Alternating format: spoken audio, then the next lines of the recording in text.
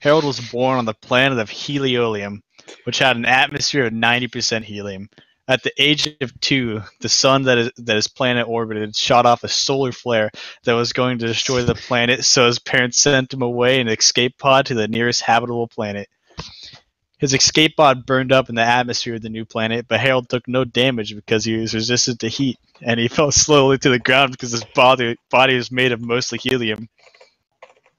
When he landed, he found himself in a prison. The prisoners decided to raise the space baby and name him Harold. The prisoners were not the best parents and let Harold off on his own, and almost instantly, Harold started sucking on a power outlet and glowing orange. As Harold grew, the prisoners taught him to speak, but he could only speak in his legendary high-pitched voice. The prisoners also taught Harold about ethics, honesty, and respect, and how not to use any of it. At the age of 15, Harold had gained the powers to become fully helium, which let him be transparent and fly.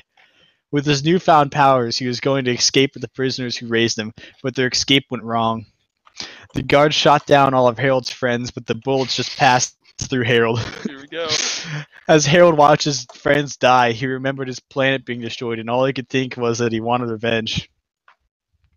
He spoke the words as if he said it 1,000 times before. Here we go. I call upon you, God of Helios!